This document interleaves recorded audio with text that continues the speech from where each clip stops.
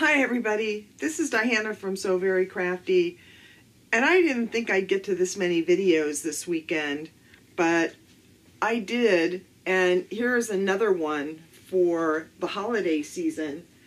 I thought it would be fun to make this cute little 2 wine bottle carrying tote for giving gifts this holiday season, the gift of wine.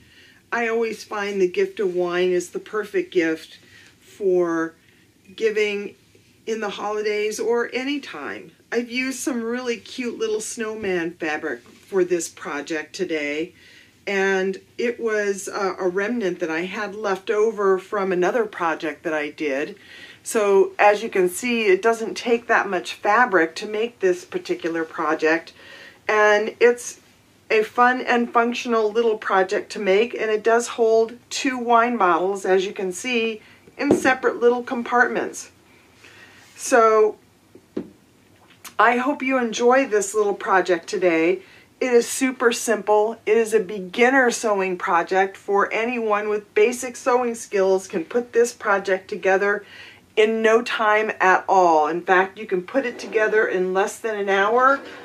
Less than half an hour if you're an advanced sewist.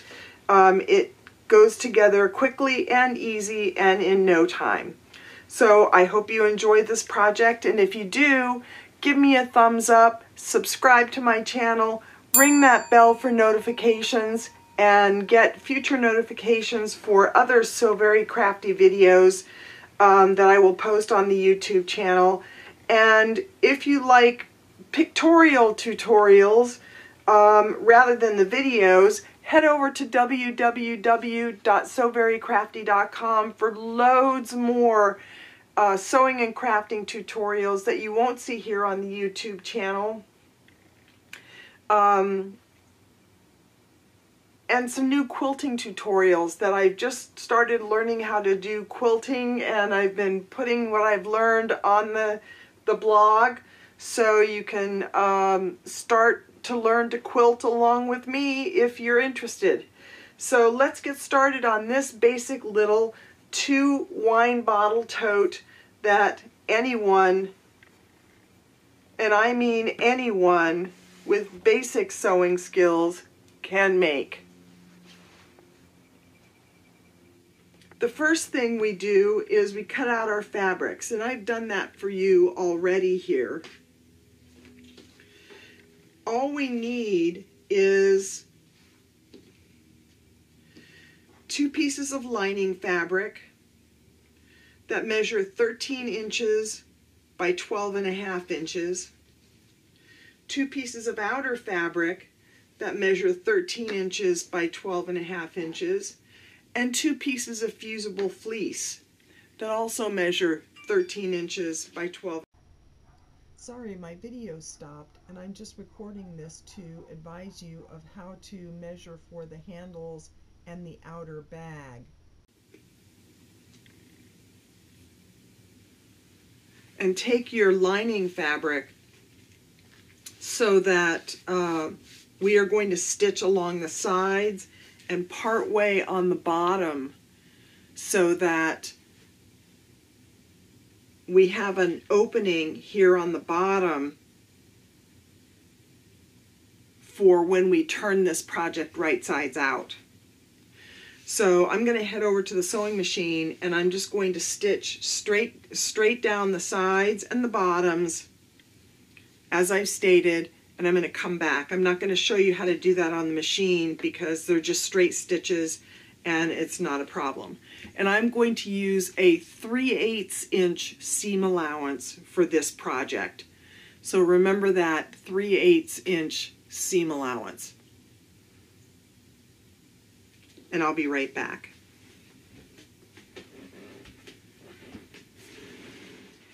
Okay, so now I have both of my pieces of outer fabric and my lining fabric that have been stitched together. Now what I'm going to do is we are going to box the corners. And this is a very simple process. We are going to take the bottom of our project, the corners, we are going to match up the side seam with the bottom seam, and we can open up these seams if it makes it easier.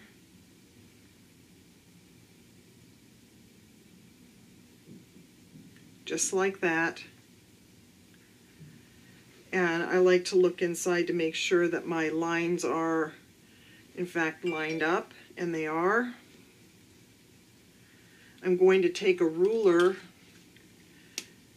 and you can see that when you match the side seam to the bottom seam, you're creating a point.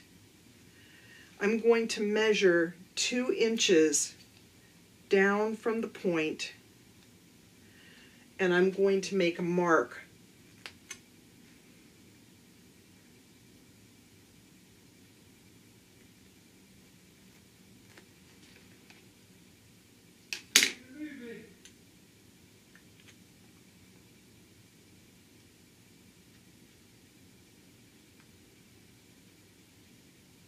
And then I'm simply going to draw a line directly across that 2-inch mark. I'm going to take some Wonder clips here and just clip this to make sure that it stays in line. And I'm going to do that for all 4 of my corners.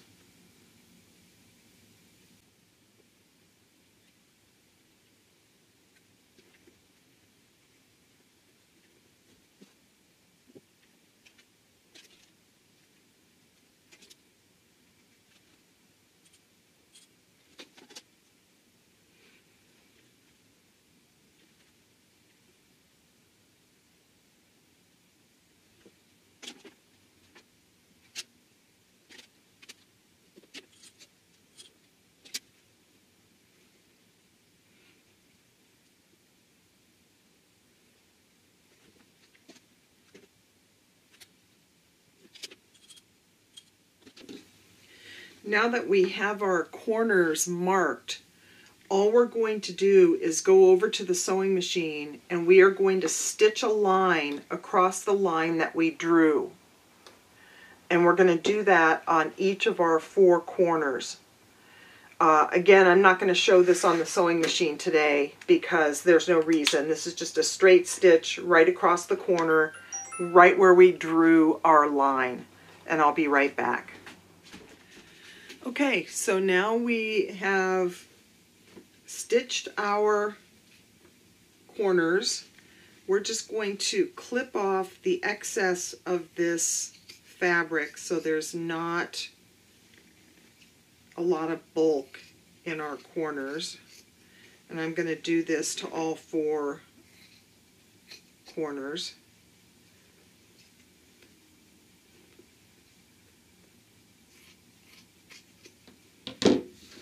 Just like that.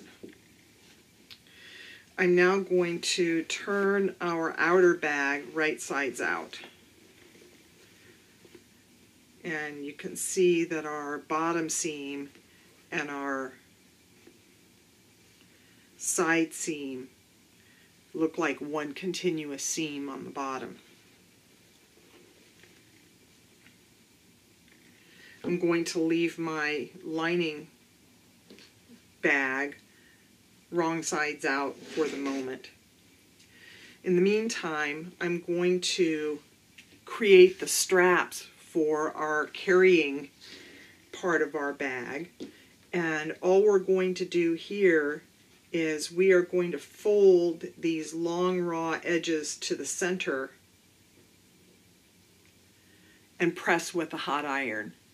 Then we are going to fold in half again so that we have all those raw edges enclosed inside there, and we're going to press again, and then we are going to stitch on both sides of these long edges. So I'm going to head over to the sewing machine and just take care of that, and we'll be right back. Okay, so now I have made my straps, or my handles, for my 2-bottle wine tote.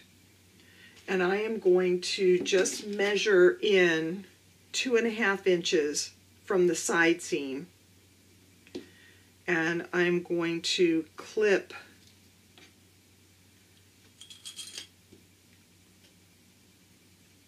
one end of my strap.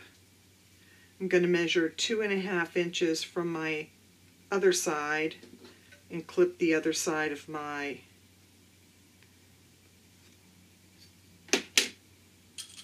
strap. And I'm going to do the same for the other side.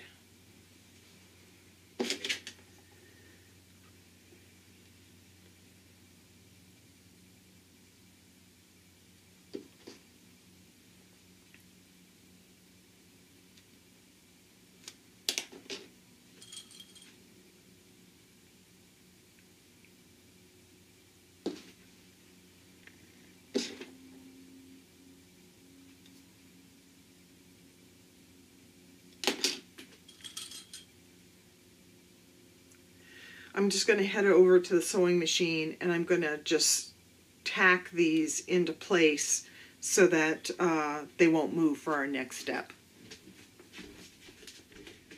Okay, so now I have tacked these on so that they will stay in place while we move on to our next step. Now I'm going to take my outer bag and I'm going to place it inside of our lining bag. And as you will notice, our outer bag is still wrong sides out. So when we place these two bags together, they will be right sides together. And I'm going to match up these side seams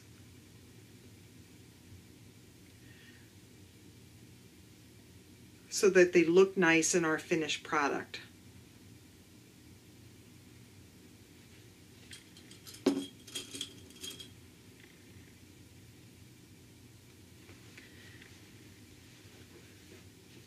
And I'm going to make sure that my handles are inside of the bag.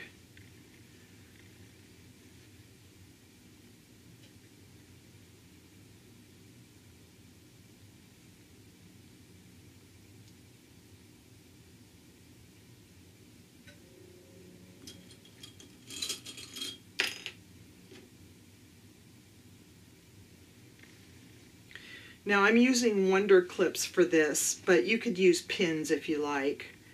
But I happen to like these Wonder Clips. I'll put a link to them if you want to purchase them in the description section of the video just below. So if you want to buy some of these, you can.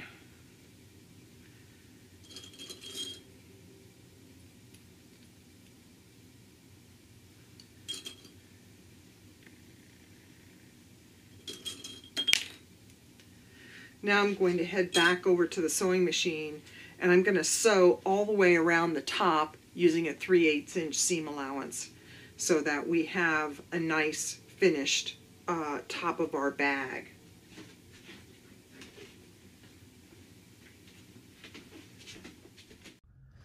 Here I am over at the sewing machine and I have taken off my extension table and I just have my free arm. That's the best way to stitch this top of my bag.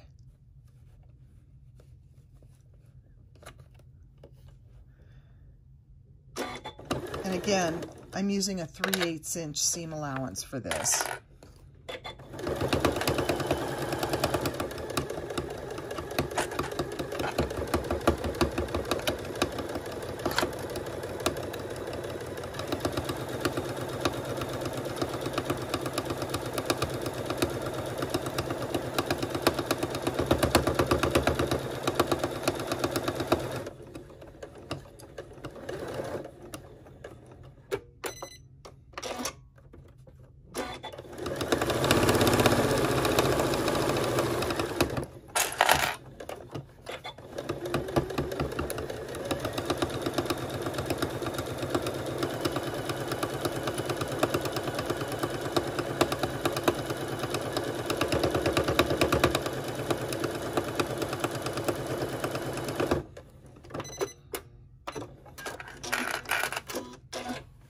And that's it. We have stitched the top of our bag. So let's go back over to the workstation and go on to our next step. Now, here we are back at our workstation. And remember, we have our opening that we left in our lining. We're just going to reach in and pull out our outer bag through that opening so that we can turn this entire bag right sides out.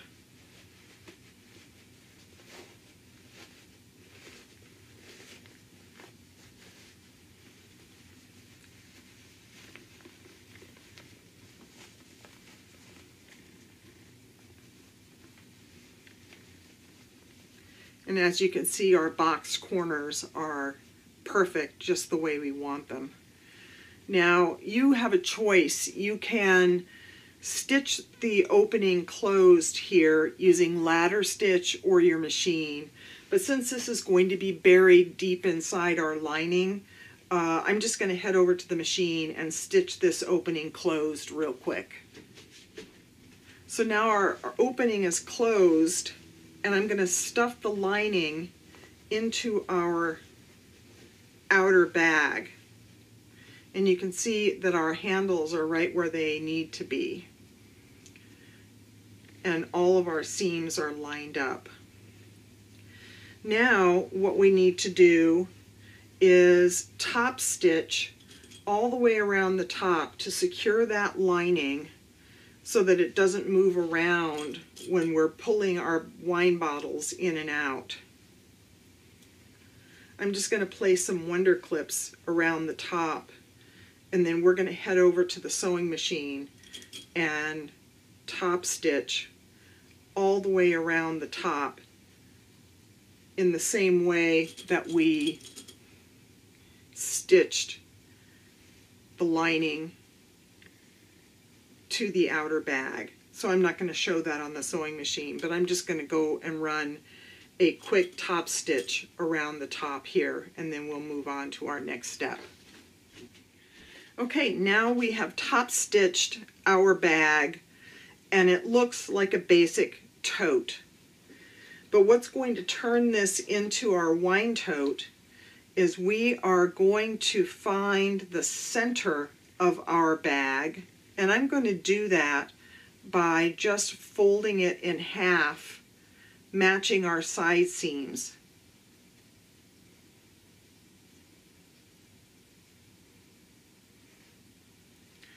And I'm going to place a pin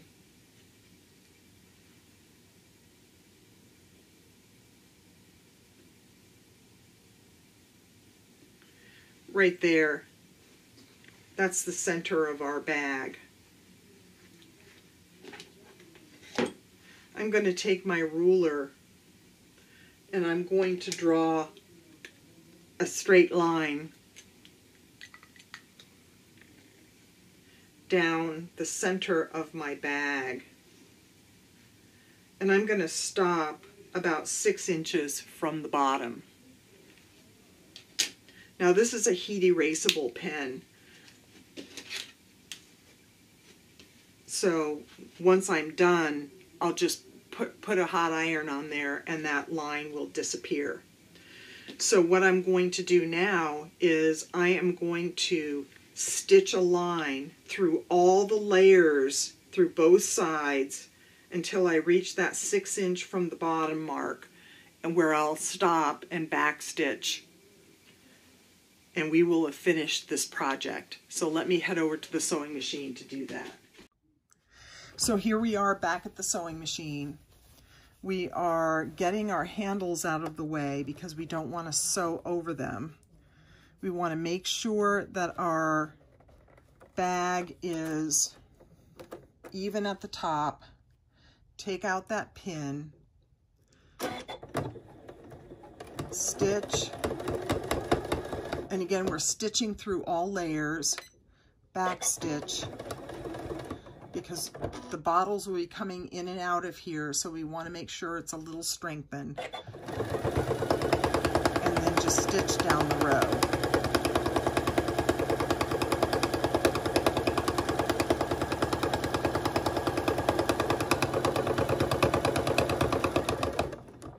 stop, back stitch,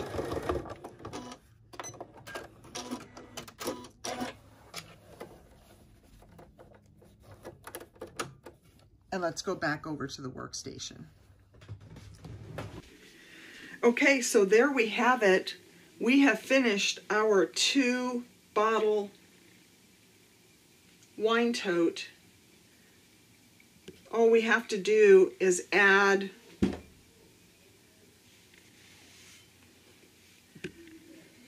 a couple of bottles of wine, and we are ready to go to give this as the perfect gift, or just to